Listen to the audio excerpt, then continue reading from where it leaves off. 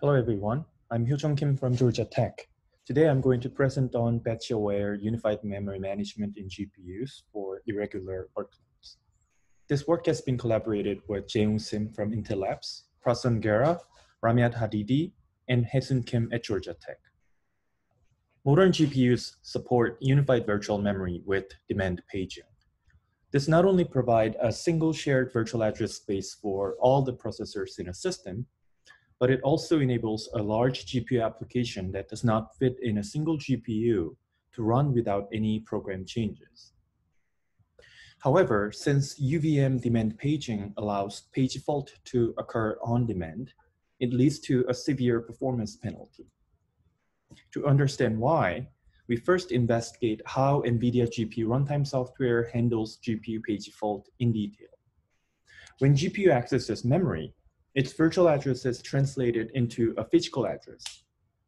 If the page table does not have the mapping, a page fault exception is raised and the GPU runtime begins to handle the exception. The exception handling starts by draining all of the page fault buffer entries. We use 1 or 2 pages in the figure for simplicity, but in reality, a number of page faults are generated within a short period of time, since thousands of threads are running under the SIMT execution model used in GPUs. We call this handling a number of page faults together as batch processing. To handle many page faults efficiently, the GPU runtime pre-processes the page fault before performing the page table walks. This pre-processing includes the sorting of the page fault and the analysis of page addresses to insert page prefetching requests, or scheduling evictions if necessary, after which page table walks begin. Page fault generated after this batched processing begins cannot be handled along with current batch. Instead, they are inserted into the page fault buffer and wait until current batch processing ends. Once the page table walks are completed, the GPU runtime begins to migrate pages to the GPU memory. Every time a page migration is done, the GPU updates its page table and resumes the threads that are waiting for the page. When the page batch processing ends, the GPU runtime checks if there are waiting page faults. If so, the GPU runtime begins to handle them immediately. This is an optimization to reduce the unpredictable overhead that arises due to the interrupt-based service of the operating system. Once the last page migration is done, the batch processing ends. If page fault buffer is empty, the GPU page fault processing routine ends. However, this process is repeated when a new page fault interrupt is raised by the GPU. This is the outline of today's talk. First, we explain 2 observations we make from the NVIDIA GPU runtime software investigation. Then, we present our solutions to mitigate the issues. Finally, we show our evaluation results. The total batch processing time can be regarded as the fault handling time plus page migration time. The fault handling time is defined as the time between when a batch processing begins and when the first page migration begins. Although it's not deterministic, it also depends on the batch size, which is defined to be size summation of page fault handled together in a batch and contiguity of the pages. From the NVIDIA runtime software code investigation and profiling, we observed that the fault handling time accounts for a significant portion of the total batch processing time. This chart shows a profiling result of a breadth-first search algorithm in graph computing workloads on an NVIDIA Titan XP GPU. X-axis represents the batch size, and the y-axis represents per page fault handling time. From this, we learned 2 things. First, per page fault handling time decreases as the batch size increases. Second, most of the batches are small, in which the fault handling time is a dominant factor of the total batch processing time. Now let's move on to the second observation we make. This diagram shows a timeline of when page evictions occur. When the GPU runtime fails to allocate page A, it initiates an eviction of page X. Once page X eviction from the GPU memory is completed, both the CPU and GPU page tables are updated for the evicted page X, and the frame is freed. Once the frame is freed, the page A migration begins. Subsequently, before allocating page B, page Y is evicted. From this, we observed that the page eviction and a new page allocation are serialized, and this effectively increases page migration time. To summarize, we make the following observations. First, batch processing is more efficient in larger batches, but most of batches are small. Second, page evictions are on the critical path. The goal of this work is to alleviate these issues and reduce the performance impact of using UVM in modern GPUs. Particularly, we aim to increase the batch size with modest hardware overhead and take page evictions off the critical path. Now we will present our solutions. We introduce our first solution. To amortize the fault handling overhead by increasing the batch size, we present thread oversubscription. It is based on virtual thread and engineered towards unified memory environment in the following senses. First, we allow a CPU-like thread block switching, context switching. Second, we dynamically control context switch based on premature eviction rates. A premature eviction occurs when a page is evicted earlier than should be, and a page fault is generated for the page, again by the GPU. The figure on the bottom shows how thread oversubscription works.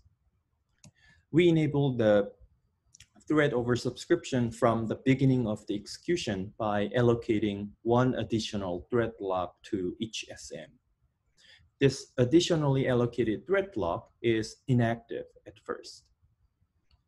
Once all of the warps in an active thread block are stalled due to page fault, the thread oversubscription mechanism context switches the active thread block with an inactive one. The thread oversubscription mechanism can be detrimental if it incurs premature evictions. To prevent this, we monitor the degree of premature eviction. If it increases and exceeds a certain threshold, the thread oversubscription mechanism does not allow any more context switching.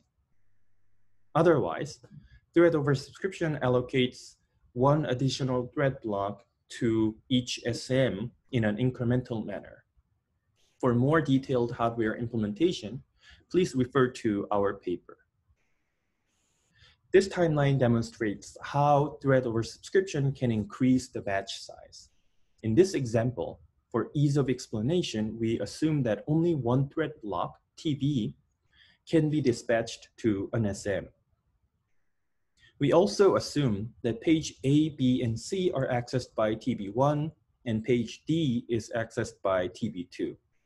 In the baseline, TB2 can be executed only after TB1 is retired. With thread oversubscription, however, TB1 is context switched with TB2 when all of its warps are stalled. After context switching overhead, TB2 is executed and page fault for page D is generated, which can be handled along with those for page B and page C. Once page C migration is done, TB1 is resumed and retired. Once page D migration is done, TB2 is context switched in, resumed, and retired. As can be seen in the figure, the thread oversubscription mechanism eliminates the need for the third batch, thereby reducing the overall fault handling time. Now I explain our second solution to take page evictions off the critical path. This timeline shows how, when the GPU runtime begins to handle batch processing, we check the GPU memory status. If the GPU memory is running out of space, we initiate a single page eviction by sending a preemptive eviction request to the GPU. Once page X eviction is completed, both CPU and GPU page tables are updated and the frame is freed. Unlike in the case of the baseline, page A can be migrated to the GPU without any delay. If a subsequent page eviction is required, then it can be done along with the page A migration using the bidirectional transfers. The preemptive page eviction can be easily done by adding a GPU memory status tracker in the GPU runtime software. Since memory status is updated only when a new page is allocated in the GPU, so no additional overhead is required. The figure on the lower right corner shows how we implement the mechanism in the GPU runtime software. When a page fault interrupt is raised by the GPU, we send a preemptive eviction request to the GPU. And the bottom half ISR starts to handle page faults. The GPU evicts a page in response to the preemptive eviction request. And once fault handling is done, page migrations begin without any delay. This is a summary of how we make unified memory management more efficient. First, we increase the batch size with thread oversubscription to amortize the batch processing overhead, thereby reducing the total number of batches. Second, we hide page eviction with minimal software changes in the GPU runtime software. Next, we present our evaluation results. We use Maxim, a cycle-level microarchitecture simulator, and we modified the simulator to support virtual memory with demand paging. Demand paging is modeled based on the GPU runtime software for NVIDIA Pascal GPUs, and we use a 1024 entry fault buffer to handle up to 1,000 of simultaneous page faults. GPU memory capacity is configured to be fractions of the memory footprint of each workload, and we use the LRU policy for page replacement. This figure shows the performance of our proposed mechanisms. TO stands for thread oversubscription, and UE stands for unobtrusive eviction. The second from the rightmost bars represent the performance of our proposed mechanisms combined. We also compare our mechanisms with the eviction throttling compression mechanism, or ETC, which was proposed in last year's ASPLOS. The performance is normalized to that of a baseline that uses a page prefetching technique. Our mechanism achieves an average speedup of 2x relative to the baseline and even outperforms ETC by 91% on average. The reason these two techniques, TO and UE, are especially effective together is that TO reduces the number of batches, while UE minimizes the page migration time. Since UE is more effective in larger batches, where page migration time dominates the overall batch processing time, and TO, which increases the batch size, provides that. The performance improvement is attributed to the following two factors. First, our mechanism reduces the total number of batches. For the evaluated workloads, we see that the number of batches is reduced by 51% on average because we process 2.27x greater number of faults per batch. Second, the unobtrusive eviction technique reduces the average batch processing time even when we handle more page faults per batch due to thread oversubscription. This figure shows a distribution of batches in size and their efficiencies. The line chart shows that as the batch size is increased, efficiency is also increased as well, since the batch processing overhead is amortized. It is clearly seen that bigger batches appear when the thread oversubscription is employed. From this, we conclude that thread oversubscription effectively increases the batch size. To conclude, in this work, we tackled the UVM performance issue due to demand paging. We proposed thread oversubscription that amortizes the fault handling time by increasing the batch size, and we also proposed unobtrusive eviction that hides page eviction off the critical path with minimal software changes in the GPU runtime software. From our evaluation, our proposed techniques achieved 2x average performance improvement. Thank you.